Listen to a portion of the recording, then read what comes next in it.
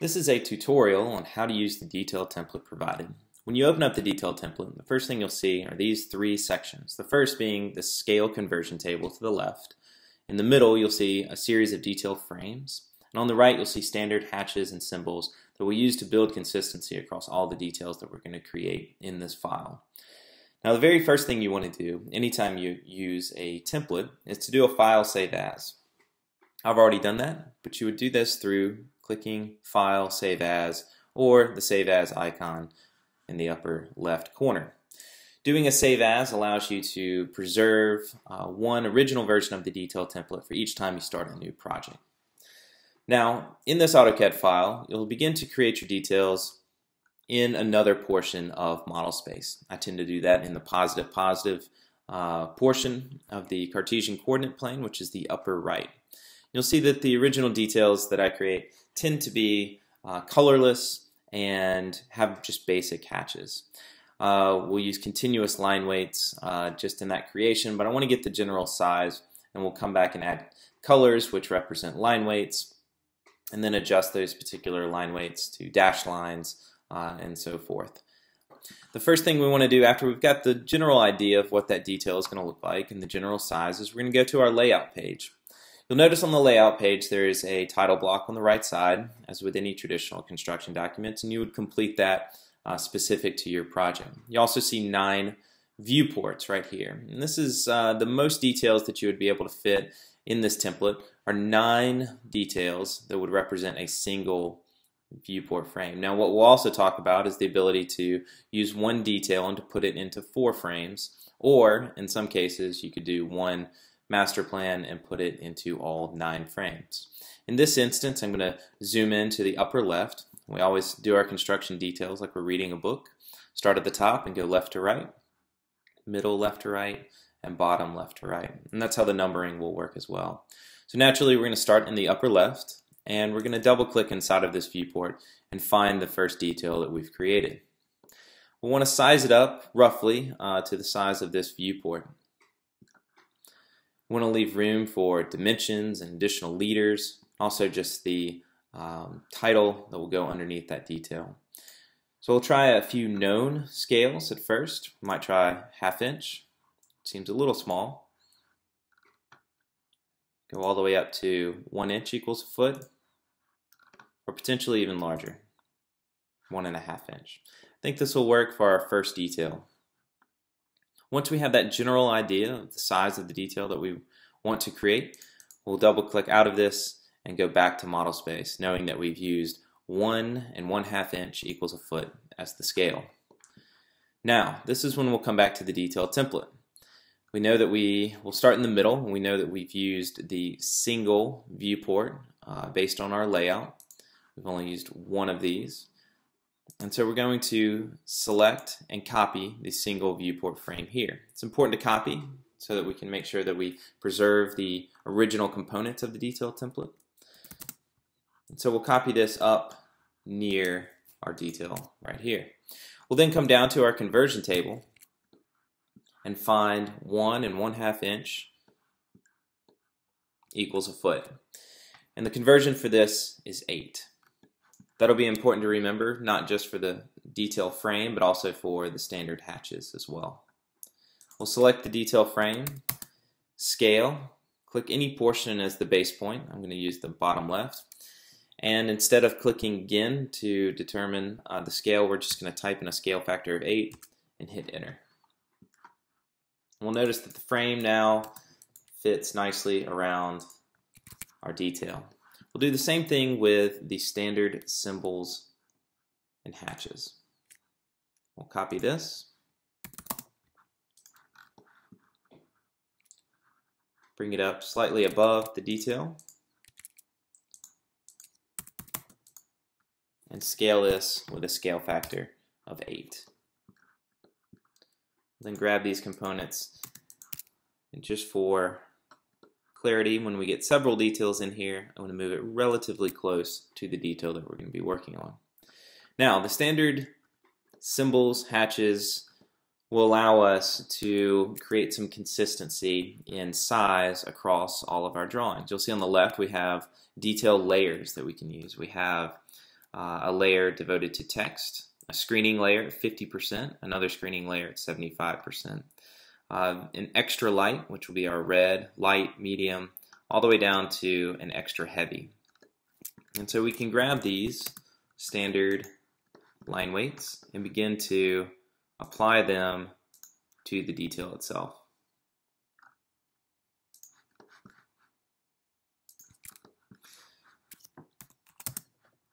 Certain areas that we want to be very light, say a dense hatch, we might use that gray color. But for the most part, this is going to be specific to the lines themselves.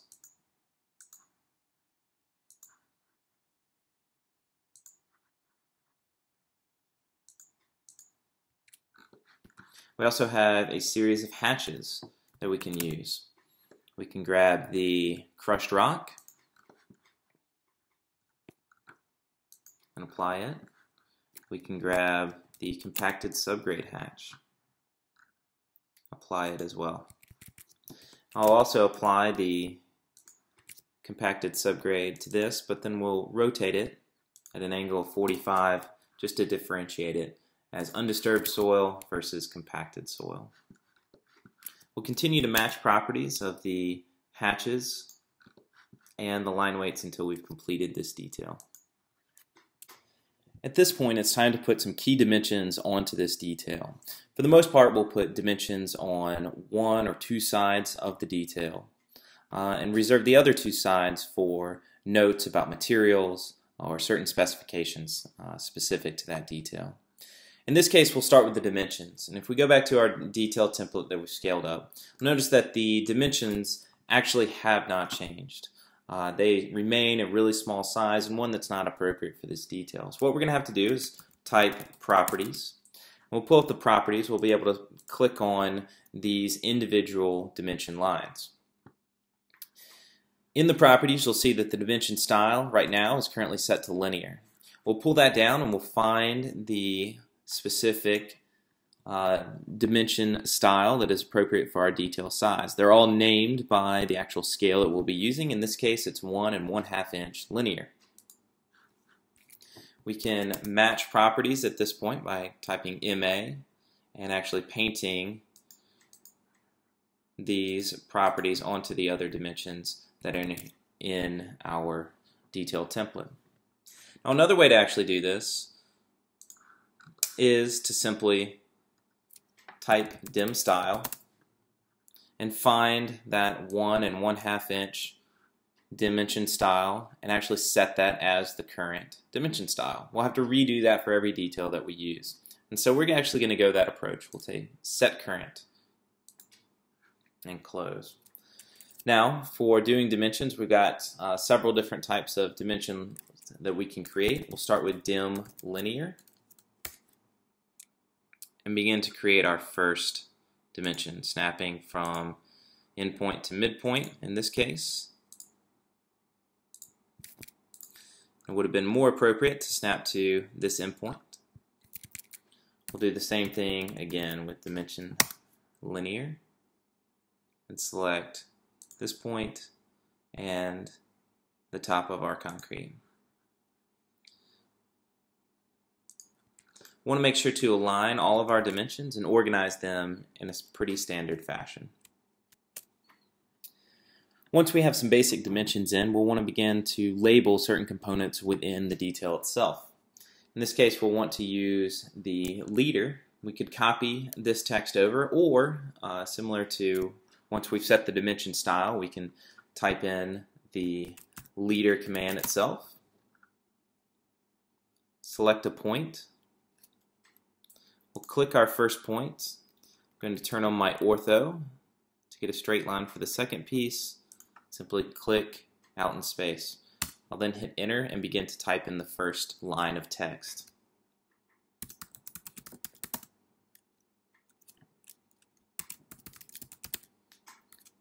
Once we hit enter, we can begin to type the second line of text, any specific details, if we wanted to call out the specific type of aggregate or any additional details associated with these leaders.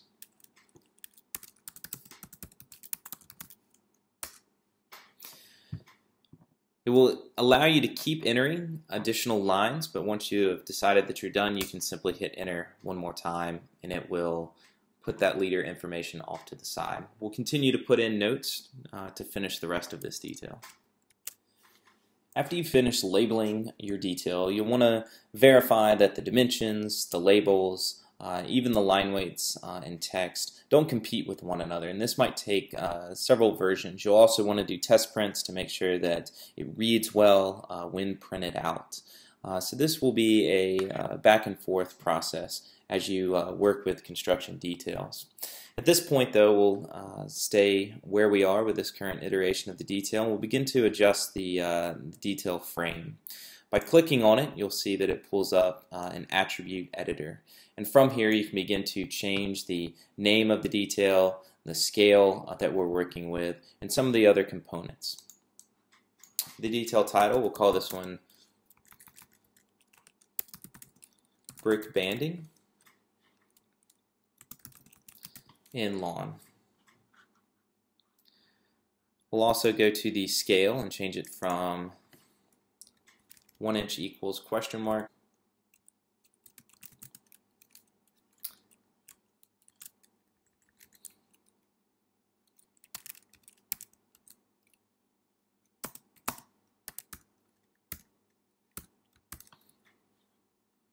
We'll also adjust the graphic scale for each of these details in the bottom right. The way that this graphic scale works is you would simply do a distance measurement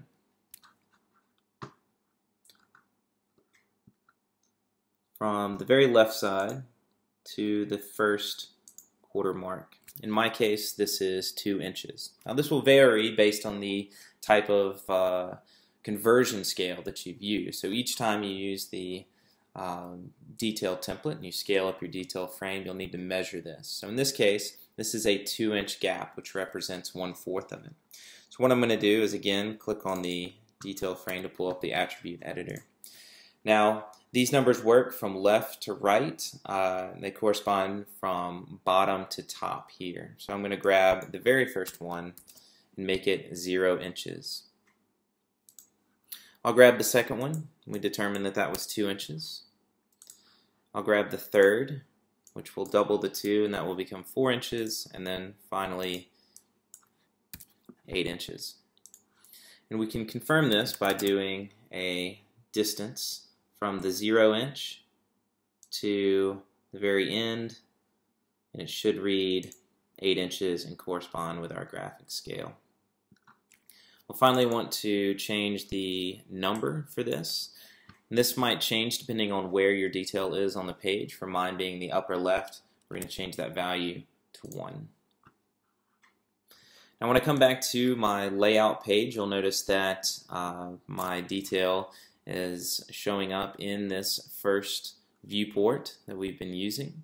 What I'm going to do to make sure I center it up, we can kind of eyeball it to center it in here, but because the detail template puts this outer frame around it, I can just type Z space for zoom. It will allow me to click on the endpoint here as well as the endpoint here, and it will fit that detail exactly to that viewport. Also, we'll look down here to confirm that our scale is what we're saying it is, which is 1 1/2 inch equals a foot. We'll double click outside to finish that viewport. Now, as we mentioned earlier, there are different size details that you might be creating.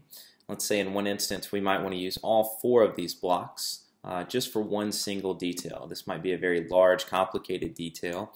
And so the first thing we would do is just grab the viewports that we're not going to use. We'll simply delete those.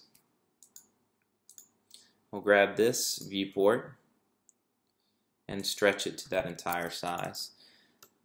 At this point, what I'm going to do is come up and find maybe one of my other details that would be more appropriate.